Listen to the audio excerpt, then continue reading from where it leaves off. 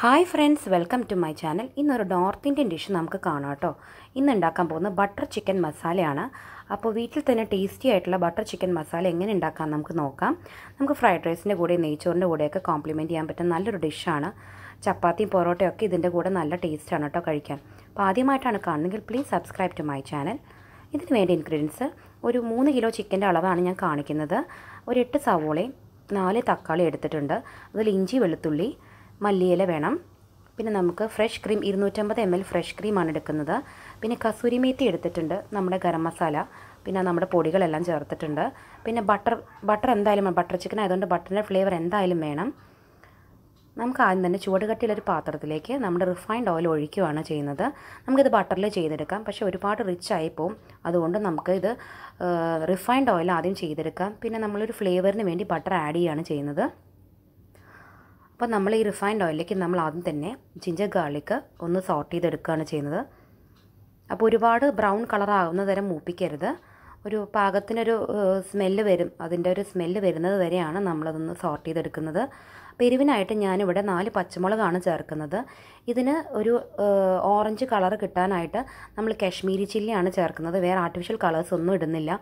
അപ്പോൾ നമ്മുടെ ഈ ഡിഷ് ഭയങ്കര സ്പൈസി അല്ലാത്തത് കൊണ്ട് തന്നെ ഒരുപാട് എരിവ് ചേർക്കരുത്.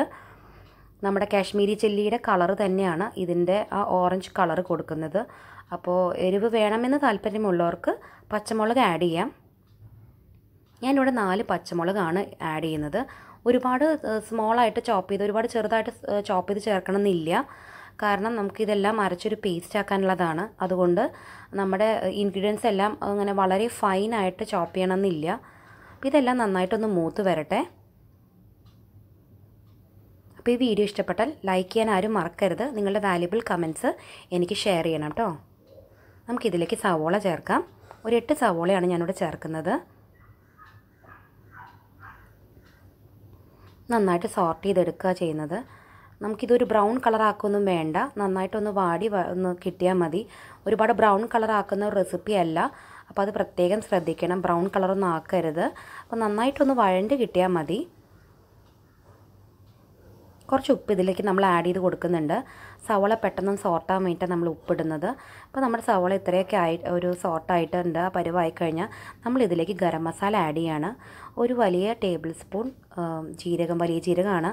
പിന്നെ ഒരു 6 പട്ട, 6 കരയാമ്പു, 6 ഏലക്ക എന്ന അളവിലാണ് ഞാൻ ചേർത്തിരിക്കുന്നത്. അപ്പോൾ നമുക്കിതിൻ്റെ ഫ്ലേവേഴ്സ് വേണമെങ്കിൽ മാറ്റാം.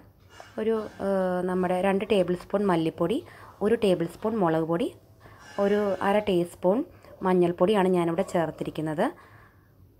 അപ്പോൾ നമ്മുടെ മസാല നന്നായിട്ട് മൂപ്പിച്ചെടുക്കുകയാണ് ചെയ്യുന്നത്. നല്ല രീതിയിൽ സോർട്ട് ചെയ്തെടുക്കണം, കാരണം അതിൻ്റെ പച്ച ഫ്ലേവറൊക്കെ നന്നായി പോകണം.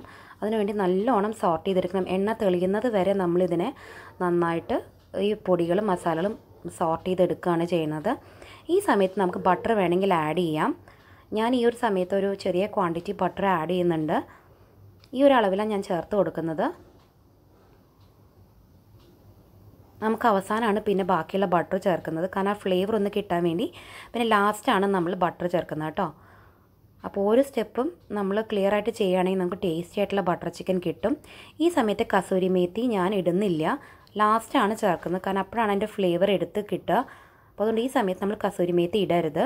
ഉലുവയിലയാണ് കസൂരി മേത്തി. നമ്മളിതിലേക്ക് തക്കാളി ചേർത്ത് കൊടുക്കാൻ പോവാണ്. ഒരു 4 വലിയ തക്കാളിയാണ് ചേർത്തിരിക്കുന്നത്. ഈ തക്കാളി കൂടി ചേർത്ത് നമ്മുടെ എണ്ണ തെളിയുന്നത് വരെ നമുക്കൊന്ന് വെയിറ്റ് ചെയ്യണം. അപ്പോൾ ഇതാണ് ശരിക്കും മെയിനായിട്ടുള്ള കുക്കിംഗ് ടൈം നമുക്ക് കൂടുതലെടുക്കുന്നത്. ഈ സവോളയും തക്കാളിയൊക്കെ ഒന്ന് മൂത്ത് ഒന്ന് മസാല ആക്കി എടുക്കുന്ന സമയമാണ് മെയിനായിട്ട് എടുക്കുന്നത്. എണ്ണയൊക്കെ തെളിഞ്ഞതിലേക്ക് ഞാൻ കുറച്ച് മല്ലിയില ഇടുകയാണ്. അപ്പോൾ കുറച്ച് മല്ലിയില അവസാനത്തേക്ക് ഇടാൻ മാറ്റി വെച്ചിട്ടുണ്ട്. നമ്മുടെ മസാലയുടെ കൂട്ടെല്ലാം കഴിഞ്ഞു. ഇതൊന്ന് ചൂടാറാൻ വേണ്ടി മാറ്റി വയ്ക്കാം. നമ്മുടെ ചൂടാറിയ മസാല ഞാനൊന്ന് അരച്ചെടുക്കാൻ പോവാണ്. നല്ല പേസ്റ്റ് ആവണ രീതിയിൽ അരച്ചെടുക്കണം. നമ്മളിവിടെ ചിക്കൻ ഇവിടെ വേവിക്കാൻ വെച്ചിരുന്നു. 3 കിലോ ചിക്കനാണ് വേവിക്കാൻ വെച്ചിരിക്കുന്നത്. ഉപ്പും മഞ്ഞളും ഇട്ടിട്ടാണ് വേവിച്ചെടുക്കുന്നത്. അതൊന്ന് വേവിച്ച് വറ്റി വരുമ്പോൾ നമ്മൾ അതിലേക്ക് നമ്മുടെ പേസ്റ്റ് ചേർത്ത് മിക്സ് ചെയ്തെടുക്കുകയാണ് ചെയ്യുന്നത്. നമ്മുടെ ചിക്കനൊക്കെ നന്നായി വെന്തിട്ടുണ്ട്. ഇതിലേക്ക് നമ്മൾ അരച്ച് വെച്ച് നമ്മുടെ ആ പേസ്റ്റ്, മസാലയുടെ പേസ്റ്റ് ചേർക്കുകയാണ് ചെയ്യുന്നത്. ഇപ്പം നമ്മുടെ അരച്ചെടുത്ത പേസ്റ്റ് ചേർത്ത് നന്നായി മിക്സ് ചെയ്തെടുക്കുകയാണ്. ഇനി ഒരുപാട് കുക്കിംഗ് ടൈം നമുക്കില്ല. ചിക്കനും നമ്മുടെ മസാലയൊക്കെ ഓൾറെഡി കുക്ക്ഡ് ആയതാണ്. നമുക്കിനി ഫ്രഷ് ക്രീം ചേർത്തെടുക്കാനുള്ള ഒരു ടൈം മാത്രം തന്നെ മതി. അപ്പോൾ ഇതിലേക്ക് നമ്മുടെ ആവശ്യത്തിന് ഉപ്പ് ചേർത്തിട്ടുണ്ട്. ഉപ്പ് കുറവുണ്ട്, അപ്പോൾ ഉപ്പ് ചേർത്ത് കൊടുത്തിട്ടുണ്ട്. അതുപോലെ തന്നെ നമ്മുടെ ഫ്രഷ് ക്രീം ഞാനൊരു 3/4 ഞാൻ ചേർക്കുകയാണ്. കുറച്ച് ഞാൻ മാറ്റി വയ്ക്കുക ഡെക്കറേഷന് വേണ്ടിയിട്ട്. അപ്പോൾ ഇത് മൊത്തം അതിനകത്ത് ചേർത്തിട്ടുണ്ട്. ഈ സമയത്ത് നമുക്ക് ആവശ്യത്തിന് വെള്ളം വേണമെങ്കിൽ ചേർത്ത് കൊടുക്കാം. നമ്മുടെ മസാല ഭയങ്കര കട്ടിയായിട്ട് തോന്നുകയാണെങ്കിൽ മസാല ചേർക്കാം, വെള്ളം ചേർത്ത് കൊടുക്കാം. മല്ലിയിലയും കസൂരി മേത്തിയും ലാസ്റ്റായിട്ട് ഡെക്കറേറ്റ് ചെയ്തിട്ടുണ്ട്. അവസാനമായിട്ട് ബട്ടറും കുറച്ച് മുകളിലിട്ട് ഡെക്കറേറ്റ് ചെയ്യുന്നപ്പോൾ ലാസ്റ്റ് മാത്രമാണ് കസൂരി മേത്തി ഇടുന്നത്. അപ്പോൾ നമ്മുടെ സ്വാദിഷ്ടമായ ബട്ടർ ചിക്കൻ ഇവിടെ റെഡി ആയിട്ടുണ്ട്. അപ്പോൾ എല്ലാവരും ട്രൈ ചെയ്ത് നോക്കണം. അടുത്ത വീഡിയോയിലൂടെ കാണുന്നവരെ ബൈ.